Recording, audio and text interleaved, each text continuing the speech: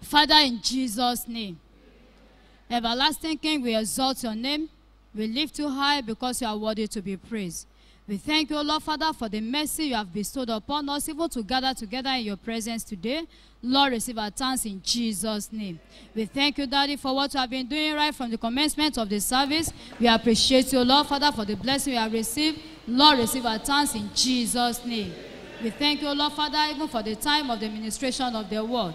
Holy Spirit, come and speak to our lives in Jesus' name. Amen. Let your word, O Lord, Father, transform our life in the mighty name of Jesus. As many on their way come, O Lord, hasten their feet down here to be a partaker of what you have for us in your word in Jesus' name. Even the speaker, O Lord, Father, Holy Spirit, speak through her in the name of Jesus. Amen. Let your name, O Lord, be glorified today. In the mighty name of Jesus. Amen. That both the speaker and the hearer, Father, let us be richly blessed in your word in Jesus' Amen. name. Thank you, Lord, because you have done Thank it. You, Jesus. In Jesus' name I pray. Amen.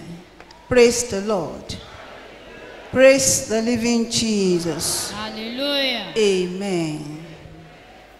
We want to bless the name of the Lord for another moment in his presence. Afẹ́fẹ́ ìbùkún fún orúkọ Olúwa fún àǹfààní mìíràn tí a tún fi wà níwájú rẹ̀. Bless the Lord for what has been doing in our lives since the opening prayer this morning. A fẹ́ ìbùkún fún orúkọ Olúwa fún ohun tó ti ń ṣe nínú ayé wa láti ìgbà tí a ti bẹ̀rẹ̀ ìsìn. For what he did also in Nigeria yesterday. Àti fún ohun tí ó ṣe ní orílẹ̀-èdè Nàìjíríà ní ọjọ́ tí a May his name be praised forever in Jesus' name. Orúkọ rẹ̀ yóò di yíyìn títí láé ní orúkọ Jésù. Let's turn our Bible to the book of Matthew, where we have as our Bible reading this morning. Ẹ jẹ́ kí a ṣí Bíbélì wá sínú ìwé Matthew níbi tí a ti mú ẹ̀kọ́ kíkà wá ní òwúrọ̀ yìí. Matthew chapter 26. Ìwé Matthew orí kẹrìndínlọ́gbọ̀n. We want to read from verse 47. A fẹ́ kà láti ẹsẹ̀ kẹtàdínláàádọ́ta. As we know that this week is our restoration week. Gẹ́gẹ́ bí a ṣe mọ̀ pé ọ̀sẹ̀ yìí jẹ́ ọ̀sẹ̀ mú pọ̀ padà sí púpọ̀ wa. Also, we are in the month of resurrection.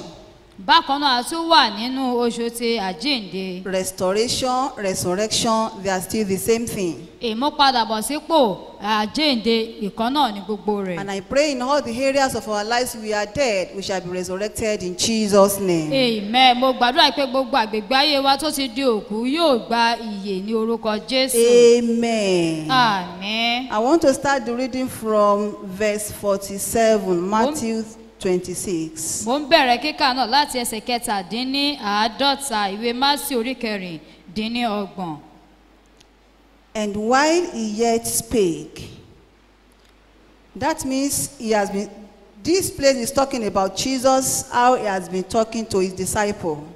Bíbélì sọ nípa Jésù Kristi bí ó ṣe ti ń bá àwọn ọmọ ẹ̀yìn rẹ̀ sọ̀rọ̀. Telling them about his departure.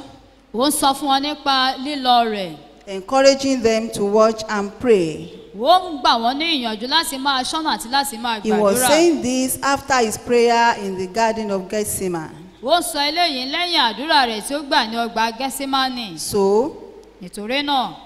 we now continue from verse 47. Tẹ̀síwájú láti ẹsẹ̀ kẹtàdínláàádọ́ta. And while he yet spake, lo, Judas, one of the 12, came, and with him a great multitude with swords and staves, from the chief priests and elders of the people. Now he that betrayed him gave them a sign, saying, Whosoever I shall kiss, that same is he, hold him fast. And forthwith he came to Jesus, he said, Hail, Master, and kissed him.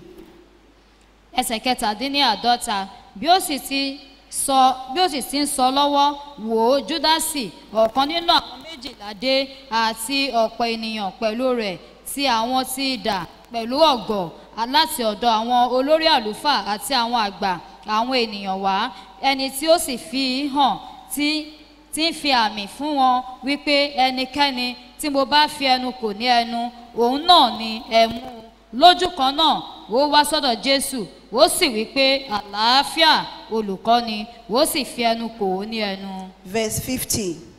And Jesus said unto him, Friend, wherefore art thou come? That is, why have you come? Then came they and laid hands on Jesus and took him. And behold, one of them which were with Jesus stretched out his hand and drew his sword, and struck a servant of the high priest, and smote off his hair. Then said Jesus unto him, Put up again thy sword into his place, for all they that take the sword shall perish with the sword. Thinkest thou that I cannot now pray to my Father, and he shall presently give me more than 12 legions of angels? But how then shall the scriptures be fulfilled, that thus it must be? Ẹsẹ̀ àádọ́ta, Jésù sì wí fún un pé, ọ̀rẹ́, nítorí kí ni ìwọ fi wá? Ní ìgbà náà ni wọ́n wá, wọ́n sì gbé ọwọ́ lé Jésù, wọ́n sì mú un. Sì wò ó, ọ̀kan nínú àwọn tí ó wà pẹ̀lú Jésù na ọwọ́ rẹ̀, ó sì fa idà rẹ̀ yọ, ó sì ṣá ọ̀kan tí ń ṣe ọmọ ọ̀dọ̀ olórí àlùfáà, ó sì gé e ní etí sọnù. Ní ìgbà náà ni Jésù wí fún un pé, fi idà rẹ sí ipò rẹ̀, nítorí pé gbogbo àwọn tí ó mú idà ni yóò ti ipa idà ṣègbé. Ìwọ ṣe bí èmi kò lè ké pe bàbá mi, òun á sì fún mi ju líjónì áńgẹ́lì 12 lọ lójú kan náà yìí. Ṣùgbọ́n ìwé mímọ́ yóò àti ṣẹ tí yóò fi ṣe pé bẹ́ẹ̀ yóò rí.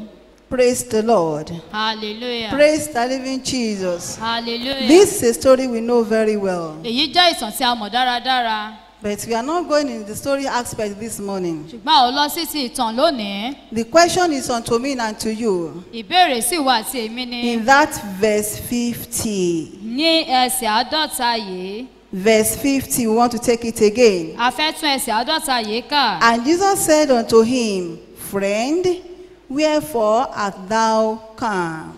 Jésù sì wí fún un pé, ọ̀rẹ́, nítorí kí ni ìwọ fi wá? The topic is, Friend, wherefore art thou come? Or, Friend, why have you come? Àkórí ọ̀rọ̀ náà lónìí ló wí pé, ọ̀rẹ́, nítorí kí ni ìwọ fi wá? Friend. Ọ̀rẹ́. Father. Bàbá. Mother. Màmá. Brothers and sisters. Arákùnrin àti arábìnrin. Why have you come? Nítorí kí ni ìwọ fi wá? We thank God because we are still in the month of resurrection. Àdúpẹ́ lọ́wọ́ Ọlọ́run pé a ṣì wà ní oṣù àjíǹde. And the power of resurrection is still very much at work. Agbára àjíǹde sì wà lójú iṣẹ́ síbẹ̀. And it shall work in my life today. Yóò sì ṣiṣẹ́ nínú ayé mi lónìí. I say it shall work in my life Mo wí pé today. yóò ṣiṣẹ́ nínú ayé mi lónìí. It will work in your life today. Yóò sì ṣiṣẹ́ nínú ayé mi. In the name of Ní Jesus. orúkọ Jésù. Friend. Ọ̀rẹ́. Why have you come? Kí ni ìwọ nítorí kí ni Jesus ìwọ ṣe wá? asked Judas. Jésù béèrè lọ́wọ́ Why Júdásì. have you come? Kí ni ìwọ ṣe To wá? everyone that comes to the presence of God, Gbogbo ènìyàn tí ó bá wá sí he iwájú comes because Olúwa. of a purpose. Wọ́n wá nítorí ìdí kan. So the question is unto you, why have you come this morning? Ìbéèrè náà sí ọ ní pé nítorí kí ni Or o ṣe wá why ní have you òwúrọ̀ been yìí? coming since? Tàbí kí ni ìdí tí o ṣe What ti wá? is your intention? Kí ni èròǹgbà The rẹ? intention of Judas from where we have read Ní èròǹgbà ti Júdásì láti kà níbí is to yìí. betray Jesus. Ìyẹn ni láti sẹ́ Jésù. Is to deny him. Láti sẹ́ ẹ. Is to hand him over to the enemy. Láti fà á lé ọ̀tá lọ́wọ́. That's the purpose for which he came to Èrèdí tí Jesus. ó ṣe wá sí ọ̀dọ̀ Jésù And rèé. that he did. Eléyìí sì ni ó mú But ṣẹ. why have you come? Ṣùgbọ́n torí kí ni ìwọ ṣe Why wá? have I come? Nítorí kí ni èmi ṣe Many wá? people they come because of miracles. Ọ̀pọ̀lọpọ̀ wá nítorí ìyanu. Many have been coming because of one particular problem or the other. Ọ̀pọ̀lọpọ̀ tí wá nítorí ìṣòro kan tàbí Because they òmíràn. need solution. Nítorí pé wọ́n fẹ́ And ọ̀nà I want to àbáyọ. tell you assuredly that this month is month of solution. Mo fẹ́ fi dá ọ lójú pé oṣù yìí I ṣe say this oṣù. month is month of solution. Mo wí pé oṣù yìí jẹ́ oṣù ọ̀nà àbáyọ. Because the power of resurrection is still working. Torí pé agbára àjíǹde sì ń ṣiṣẹ́. Miracles of any kind. Iṣẹ́ ìyanu ti Some people they are onírúurú. coming because of healing. Àwọn kan wá nítorí ìwòsàn. Some people are coming because of children. Àwọn kan wá nítorí ọmọ. Some people are coming because of they want to have a good husband or a good wife. Àwọn kan wá torí pé wọ́n fẹ́ ní aya rere tàbí ọkọ rere. People they come, their own is just to be coming and be collecting money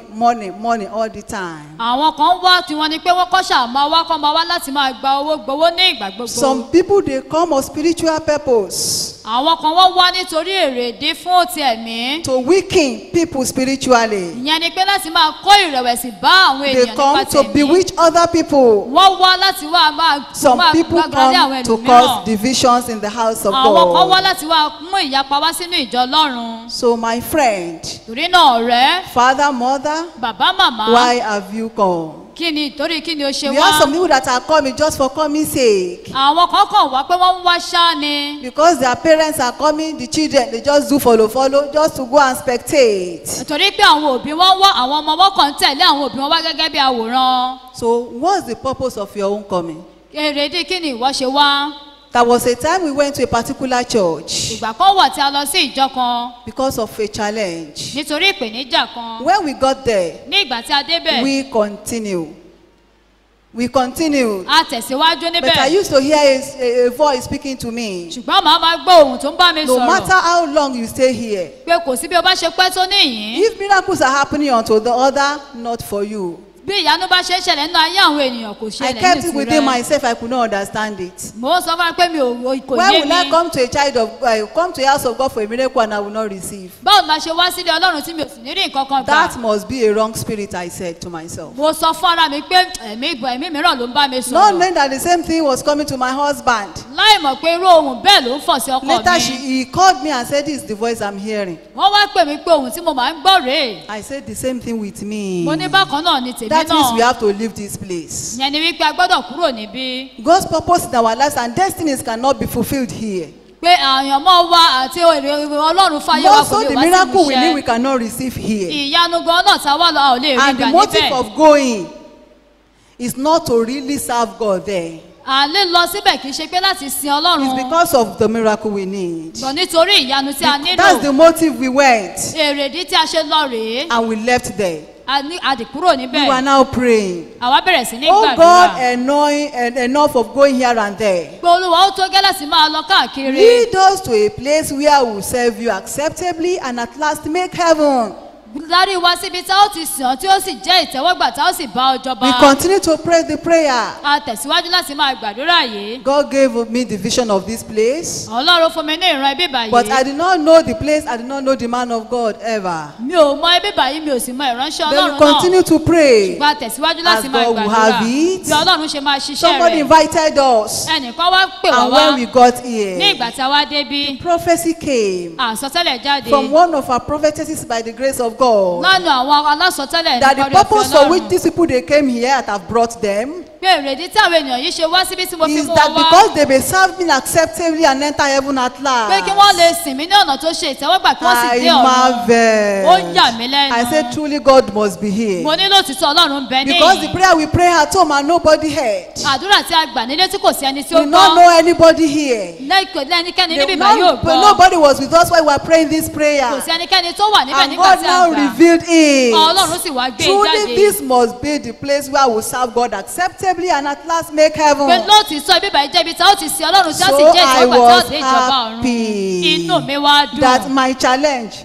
stay put. Ìpèníjà mi bọ́ sẹ́gbẹ́ kan. Once God has led us here, once God has led us here, O níwọ̀n ìgbà tó ti jẹ́ pé we Ọlọ́run ló darí wa want wá to make síbí. heaven. Fún wa láti lè dé And we know ìjọba that the ọ̀run. concerning the Mo wá miracle, mọ̀ pé ní sí that ìyanu. is a settled case. Ó jẹ́ èyí tí At Ọlọ́run ti God's yanjú. appointed time, Ní àkókò God will tirẹ̀. surely do it. Ọlọ́run yóò sì What am I ṣe. telling you? Kí ni ohun tí mo I'm sọ telling you fún my ọ? own purpose of coming here. Mo sọ fún èrèdí I tí mi have ṣe wà come here níbí. because I want to make heaven. Mo wá síbí báyìí torí pé I mo know fẹ́ dé the ọ̀run. miracle will still be Mo done. mọ̀ pé ìyanu náà And yóò sì many ṣẹlẹ̀. miracles I've received from the presence of the Àti Lord. ọ̀pọ̀lọpọ̀ ìyanu tí mo ti gbà níwájú Ọlọ́run. I know it's still continuing. Mo sì mọ̀ pé ó ń tẹ̀síwájú. My friend, Ọ̀rẹ́ mi. what is your own purpose of coming Kí ni here? èrèdí tirẹ̀ tí o fi wá Since síbí? you have been coming, Ní àti ìgbà tí o ti ń have you wá. achieved the purpose? Ǹjẹ́ o ti rí èrèdí What náà is bí? your own purpose? Kí ni èrèdí Since we have been tirẹ̀? hearing the word of God, Ní àti ìgbà tó ti ń gbọ́ ọ̀rọ̀ what is the Ọlọ́run. purpose? Kí ni èrèdí Are you tirẹ̀? only here because of miracles? Àṣé torí ìyanu nìkan ni ó ṣe wà níbí? Are you only here because of husband and wife? Ṣé torí ọkọ tàbí aya ló ṣe wà níbí? Though that may brought you, Lóòtítọ́ eléyìí lè ṣokùnfà it ọ may be wá. because of that challenge you have come here by the grace of Ó lè jẹ́ God. nítorí ìpèníjà yìí ló And ṣe wà I want níbí to nítorí ọ̀fẹ́ assure Ọlọ́run, you, ṣùgbọ́n mo fẹ́ fi dá ọ as you lójú. continue with Bí o bá ṣe ń us, tẹ̀síwájú pẹ̀lú as you continue to Ọlọ́run. obey the word of Tó o sì ń God, gbọ́ ọ̀rọ̀ sí ọ̀rọ̀ as we've Ọlọ́run. heard in Sunday school this this gẹ́gẹ́ bí a ṣe morning. gbọ́ nínú ẹ̀kọ́ ọjọ́ ìsinmi ní I òwúrọ̀ say your yìí. case is settled. Mo sọ pé ọ̀rọ̀ tìrẹ ó ti Your ní case is ìyànjú. Ọ̀rọ̀ settled. tìrẹ ti ní Then don't ìyànjú. make that one your holy goal. Ṣùgbọ́n má ṣe jẹ́ kí eléyìí jẹ́ Don't make ìlépa rẹ that one that nìkan. only focus you are focusing. Má ṣe kó jẹ́ ìlépa kan ṣoṣo tó Because of lójú wife kan. or husband, Nítorí ọkọ tàbí aya. or maybe because of wife.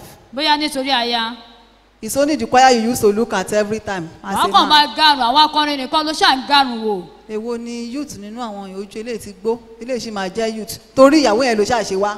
Because you came here because of a wife you are now accessing the choir. Gẹ́gẹ́ bí obìnrin, As a woman, gbogbo ọkùnrin tó ilé tí ò tí ì máa lò tí ń wòye pé lára àwọn youth, thank God youth mi ta tiẹ̀ ń ṣe, ó jẹ́ ká rójú àwọn ọkùnrin tí ò tí ì láya, ó jẹ́ ká rójú àwọn obìnrin tí ò tí ì láya, yẹn nìkan ló ṣáà gbé sọ́kàn. your own is to access the brothers that are married or the ones that are not married that Or just because of accessing any them. other miracle you may be looking for. Tàbí bóyá torí ìyanu The mìíràn tó Lord will wá. do it for you. Pé Ọlọ́run yóò But ṣe fún let ọ. your own purpose, Ṣùgbọ́n jẹ́ kí the èrè main gidi goal, rẹ, lépa so be the rẹ, kingdom of yẹn ni God. ìjọba Ọlọ́run. Because we are celebrating the death and resurrection of the Lord Jesus Christ this month. Torí pé nínú oṣù yìí à ń ṣe àjọyọ̀ ikú àti àjíǹde Jésù. The purpose of his death and resurrection must not be in vain in your life. Èrèdí ikú rẹ̀ àti àjíǹde rẹ̀ kò gbọdọ̀ lọ lásán nínú ayé Last week we rẹ̀. were told Ní ọ̀sẹ̀ tó kọjá the sọ fún wa. benefits that were attached to death and resurrection of the Lord Jesus Àwọn àǹfààní Christ. tó rọ̀ mọ́ ikú àti àjíǹde Jésù Kristi. I want to plunk into the victory.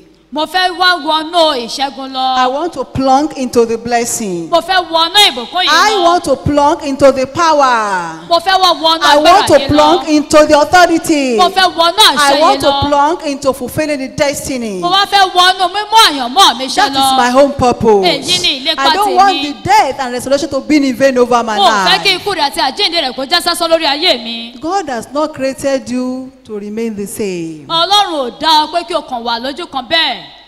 God wants us to fulfill our destinies. Ọlọ́run fẹ́ ká mú àyànmọ́ wa ṣẹ. Have you ever visualized the death of Jesus on the cross of Calvary?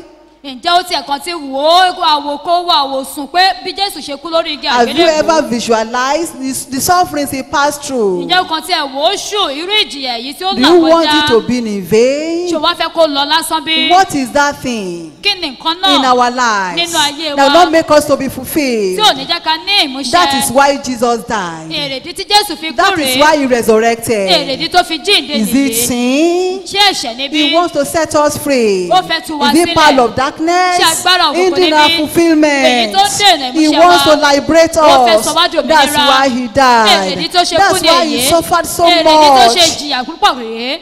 They weaved crown of thorn. Wọ́n mú adé ẹ̀gún wọ́n mú lé lórí.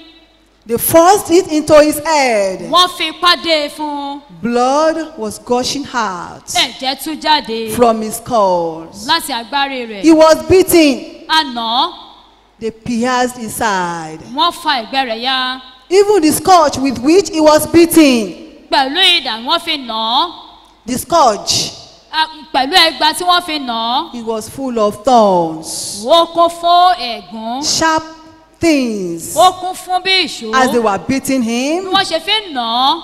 the scourge will pierce his body because the thorn will enter his body and will pierce his flesh and blood will come Bí out. wọ́n ṣe fi nà án, gbogbo ẹ̀gún tó wà lára rẹ̀ a máa wọnú ara rẹ̀ á sì máa fa ara rẹ̀ ya He ẹ̀jẹ̀ máa tún jáde. bled. Ẹ̀jẹ̀ ń sun jáde. He bled Ẹ̀jẹ̀ sun jáde that ní I ara may rẹ̀. have victory. Pé kí èmi kí ó lè ní That you may have ìṣẹ́gun. Pé victory kí ìwọ kí ó lè ní over ìṣẹ́gun sin, lórí ẹ̀ṣẹ̀. over powers of darkness. Lórí agbára òkùnkùn. Are you still in your sin still? Ṣé oṣù wá wà ní ẹ̀ṣẹ̀ rẹ That síbẹ̀ will bí? not make the purpose for which you have come be it for miracle to be fulfilled. Eléyìí kò ní mú kí èrèdí tí o ṣe wá fún ìyanu kó wá sí ìmúṣẹ. As we've heard in the Sunday school, Bí a ṣe gbọ́ nílé ẹ̀kọ́ ọjọ́ ìsinmi, in fact, we've heard so much a ti gbọ́ ọ̀pọ̀lọpọ̀ about full obedience.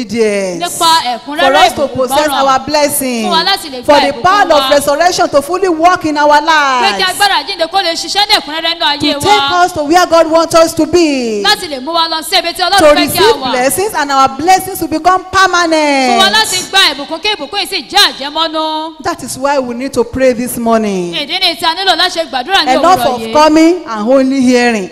Ó tó gẹ́ pé wíwá kéèyàn kàn ṣe máa gbọ́ If you lásán. are sleeping, shout hallelujah. Tó bá ń sùn kí hallelujah. It's enough of coming. ó tó gẹ́ fún wíwá receiving blessing, gbígba ìbùkún and losing it. kéèyàn sì tún máa And pàdánù people rẹ̀ cannot see the glory of God upon our tí àwọn èèyàn sì lives. lè rí ògo Ọlọ́run lórí ayé wa. He says, since the time you have been going, wo wípé láti ìgbà tí o ti ń lọ what have you brought forth? kí ni ohun tí o mú bọ̀.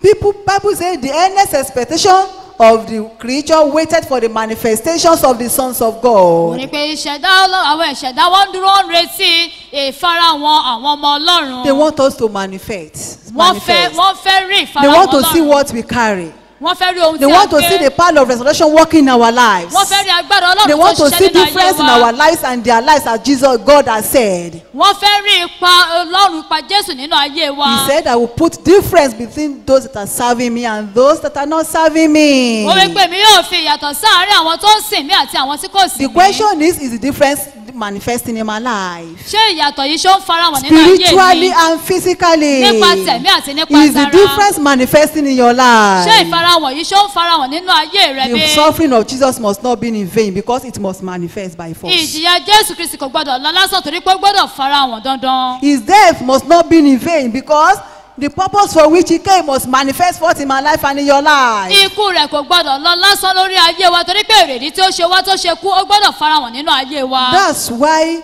all those evil purposes for which you have come, èrèdí ní tó ṣe jẹ́ pé àwọn èrèdí èyí tí ó ṣe wá ni that is not in line with God's purpose for your life for bringing you here. tí ó jẹ́ pé kò wà ní ìbámu pẹ̀lú èrèdí Ọlọ́run fún That's ayé why rẹ you tó must fi put mú it ọ wá. aside. o gbọ́dọ̀ gbé sí ẹ̀gbẹ́ Ó ti kan. tó gẹ́. enough is enough. Ikú àtàjíǹde ọdún ìrántí ẹ̀ kò tó gbọ́dọ̀ lásán nínú ayé wa. his death and his resurrection the remembrance Ó must not gbọ́dọ̀ be in mú vain. ìyípadà ńlá bá ayé wa nípa tẹ̀mí àti nípa ti it ara. must bring a great change in our Ó lives. gbọ́dọ̀ mú kí ayé wa kó physically. gba ìsọjí. our life must receive revival. Ìgbé àdúrà wa ó tún gbọ́dọ̀ yàtọ̀. our prayer life must change. Kíka ọ̀rọ̀ Ọlọ́run ó tún gbọ́dọ̀ yàtọ̀. our reading of the scripture must Gbígbọràn change. sí àṣẹ Ọlọ́run ó tún gbọ́dọ̀ yàtọ̀. obeying the commandments of God must change. Ìfẹ́ Ọlọ́run fún ayé wa gbọ́dọ̀ wá sí ìmúṣẹ ní ọ̀nà the ọ̀tọ̀. perfect will of God must come to fulfilment in our Even life. ohun tí àjíǹde Kristi mú wá ó gbọ́dọ̀ farahàn nínú ayé even wa. what the resurrection of Christ brought must manifest in our life. Èyí ni ohun tí mò ń béèrè.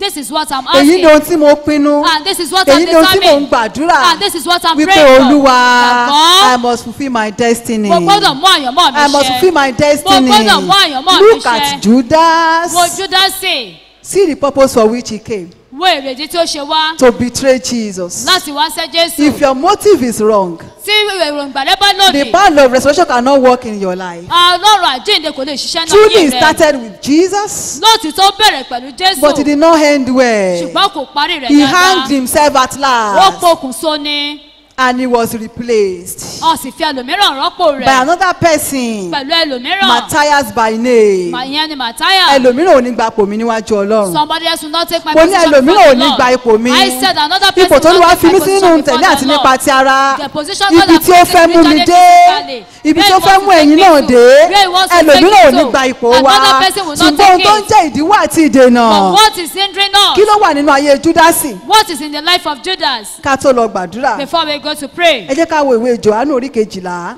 let's say the book of John chapter 12. John chapter 12. ìwé Jòhánù orí kejìlá. A fẹ́ lọ gbàdúrà. We want to go and pray.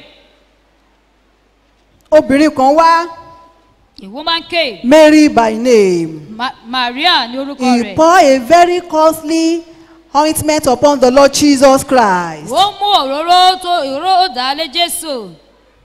Verse 4. ẹsẹ̀ kẹrin. John 12. ìwé Jòhánù orí Verse kejìlá. 4. ẹsẹ̀ kẹrin. Then said one of the disciples, Judas Iscariot, Simon's son, which should betray him. Why was not this ointment sold for 300 pence and given to the poor? This he said, not that he cared for the poor, but because he was a thief, and had the bag, and bare what was put therein.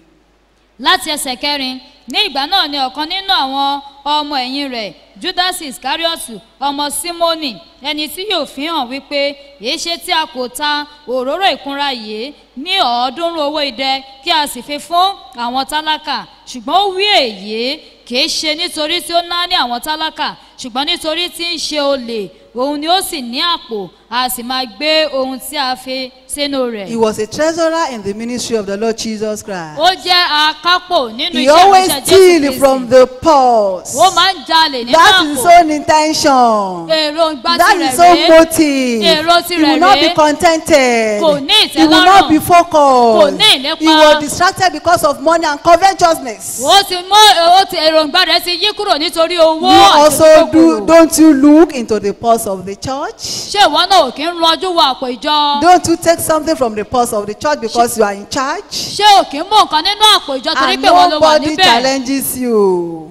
Nobody Kò sí ẹnikẹ́ni challenges tó jẹ́ pé ó kọjú you. tó kọjú Is that sí your ọ. motive? Ṣé èròǹgbà ti How can the rẹ̀ rèé? power of resurrection be manifested? Báwo ni agbára yìí ṣe fẹ́ràn fara How wọn? can the miracles that are attached to it be made known? Báwo ni ìyanu tí a so mọ́ ṣe lè He fara was wọn? covetous. Ó jẹ́ olójú No kòkòrò. wonder he sold Jesus. Àbájọ tó ṣe ta Why Jésù. have you come? Èrì kí ni ìdí tí o To ṣe wá? steal money? Ṣe láti jí Or owó? your own is not, you are not heavenly minded, but just after service, just to go and see Baba and collect money, just to see Zakenda and collect money. That's the purpose for which you are coming. Even when you have money for transport, you just still want to. That's the purpose you are just coming. Bóyá èròǹgbà tìrẹ tó fi wá pé ṣáàjẹ kan kí n máa wáṣà tí n bá ṣáà tí wáṣà kí n lọ rí bàbá ń tèmi ni kí n gbowó kí n rí Sakẹ́yìndé kí n gbowó lọ́wọ́ wọn ṣáàjẹ máa gbà níwọ̀n ìgbà tí mo sì ní owó lọ́wọ́ ara mi fúnra mi. We want to go and pray. A fẹ́ lọ gbàdúrà. Peter, Pétérù he had a good motive for following Jesus. ó ní èròǹgbà tí ó dára tó But fi ń it tẹ̀lé got to Jésù. a time Ṣùgbọ́n ó dé góńgó when kan Jesus was arrested. ní ìgbà tí ọmọ Jésù The Bible Bíbélì says wípé he was following Jesus afar ó off. wá ń tẹ̀lé Jésù ní òkèèrè. Afar off. Ní òkèèrè. Afar off. Ní òkèèrè. At a distance. Ní ọ̀nà jíjìn Not dé. very near. Kò súnmọ́. Verse 58 of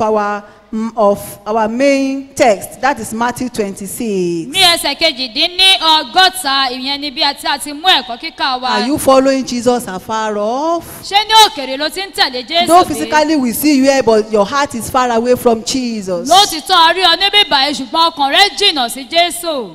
Truly you are coming, but you are not obedient. Lótìtọ́ ò ń wá ṣùgbọ́n ò gbọ́ràn. Your heart is far. Ọkàn rẹ jìnnà. But at last, Peter repented. Ṣùgbọ́n ní òpin rẹ̀ Pétérù ronúpìwàdà. He denied Ó Jesus. sẹ́ Jésù. He said, I never know him. Ó wí pé èmi kò mọ̀ ọ́. Because of money, Nítorí owó. because of worldly gain, Nítorí pé ohun èrè ti because ayé. of worldly pleasure. Nítorí ìgbádùn Have ayé. you not denied Ṣé o tí ì sẹ́ Jesus Jésù bí? for mundane things? Fún ohun ti ayé But yìí. later he repented. Ṣùgbọ́n lẹ́yìn rẹ̀ ó ronúpìwàdà.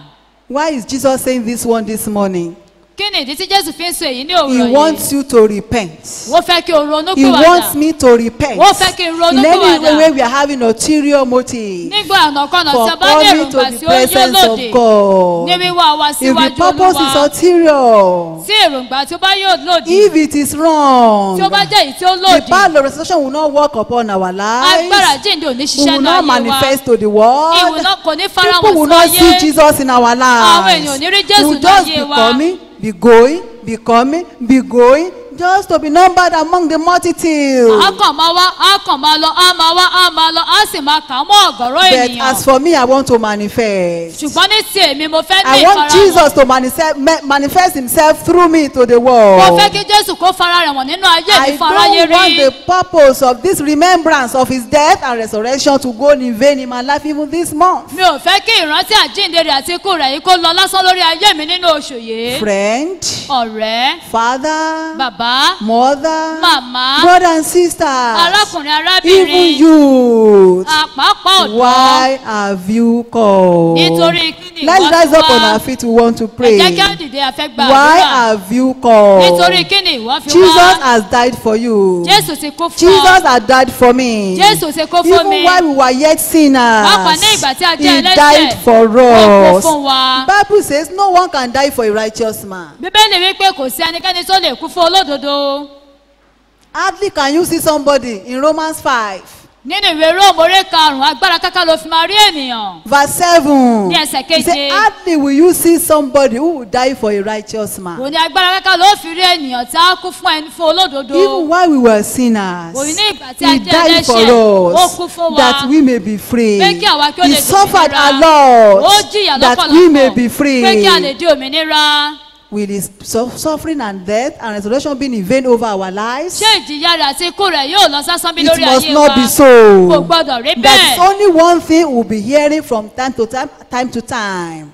Ohun kan náà là ń gbọ́ ní ìgbà dé ìgbà. We want to go and pray. A fẹ́ lọ gbàdúrà. Are you not following Jesus afar off? Ṣé kìí ṣe pé ní òkèrè ló ti ń tẹ̀lé Jésù? Check your heart.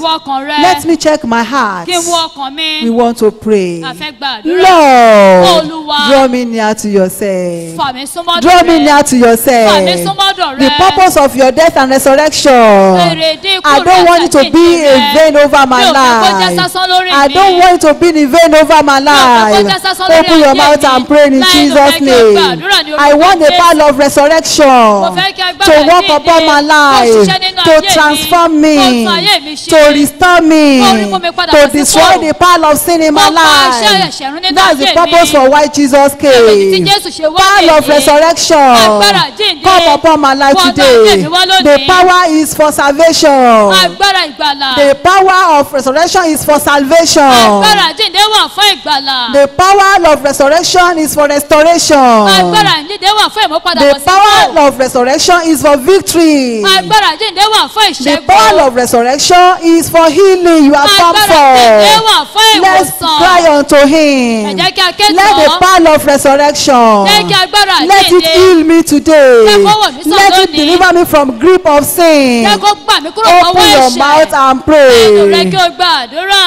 Ìṣó kan wá tó kún fẹ́ jẹ́ tó tí a Jésù yọ. Ẹlẹ́ṣẹ̀ mokùn nínú rẹ̀, ó bọ́ nínú ẹ̀bi. Àṣà ló gbẹ́ nítorí ré kọjá, àsìpálára nítorí ẹ̀ṣẹ̀ wa. Iná àlàáfíà wa bẹ́ lára rẹ̀, iná rẹ̀ ló wọ́n wá sọ. Àṣà ló gbẹ́ nítorí ré kọjá, àṣà ló gbẹ́ nítorí ré kọjá, iná rẹ̀ ló wọ́n wá sọ. Iná rẹ̀ wọ́n wá sọ. Jesus was wounded for that same transgression. Jésù Kristi aṣá ọlọ́gbẹ́ nítorí àìṣedédé rẹ. The power of the blood can still avail for you. Agbára ẹ̀jẹ̀ rẹ̀ sì He wà can síbẹ̀ set fún you ọ. free totally from that sins you are struggling with. Ó lè tú ọ sílẹ̀ pátápátá kúrò nínú ẹ̀ṣẹ̀ tó ń bá jìjà Is káàdé it ni. because of healing you have Ṣé come? nítorí ìwòsàn ló ṣe wá bí? His stripes, through his stripes we are healed. Nípa iná rẹ̀ ni a fi wò wá You can be sàn. healed this morning Ó lè wọ́ sàn by ní the òwúrọ̀ power of yìí. resurrection. Nípa agbára So why don't you ìdíje. cry to Ó ṣe him? kẹ́tọ̀ọ́. The sin in your life that will hinder Ẹ̀ṣẹ̀ it. tó ń bẹ nínú ayé rẹ̀ ló máa dènà Disobedience that will rẹ̀. hinder Àìgbọ́ràn nìyí it. ló máa Lord, dènà rẹ̀. by Olúwa, power of resurrection, nípa agbára àjíǹde. destroy it in my life today. Ọlọ́run nínú ayé Let mi the lónìí. blood of Jesus, Jẹ́ kí ẹ̀jẹ̀ let Jésù it cleanse me kó wẹ̀ mí mọ́. and make me Ó sì whole. sọ mí di Let's mímọ́. pray with our whole Ẹ jẹ́ kí á heart. gbàdúrà tọkàntọkàn.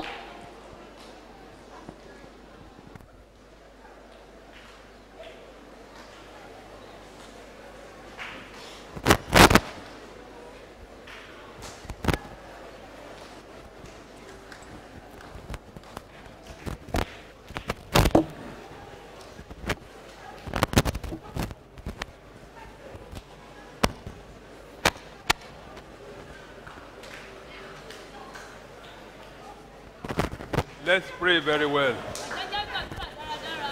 Let's pray very well. Ẹ jẹ́ gbàdúrà dáradára. I want to be more aggressive than before. Ẹ jẹ́ ká fi ìtara kún un. Let's pray that prayer aggressively. Ẹ jẹ́ ká fi ìtara gbàdúrà yìí.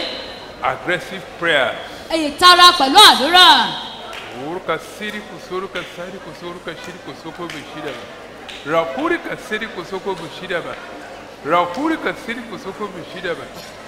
Kuri ka siri kusoko bishidaba. Rakuri ka siri kusoko bishidaba. Uri ka siri kusuruka shiri kusoko bishidaba. Rakuri ka siri kusoko bishidaba. Uri kasiri kusuru kashiri kusuru kashira.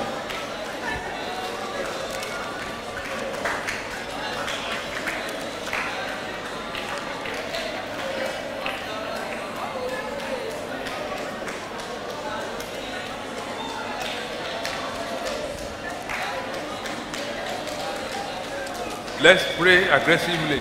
ẹ jẹ́ ká fi ìtara gbàdúrà. Let's commit ourselves to the hand of God. ẹ jẹ́ ká fira wa lé olúwa lọ́wọ́. That God should give us the grace, kèké ọlọ́run kó fún wa ní orí ọ̀fẹ́. the power, the grace to do His will. orí ọ̀fẹ́ láti ṣe ìfẹ́ rẹ̀. The hearer and also the doer of His word. láti jẹ́ olùgbọ́ àti olùṣe ọ̀rọ̀ rẹ̀. The power of the flesh cannot do it, agbára rárá kò lè ṣe é. but except by His grace. àyàfi nípa orí ọ̀fẹ́ rẹ̀. Let's pray that God should give us the grace jẹ́ kí a gbàdúrà pé kọ́lọ́run kó fún wa ní orí ọ̀fẹ́. to be the doer of His word. láti jẹ́ olùṣe ọ̀rọ̀ rẹ̀. Oro kasiri kusoro kashiri kusoro kashidaba. Rakuri kasiri kusoro kasiri kusoko busida. Rakuri kasiri kusoko busida.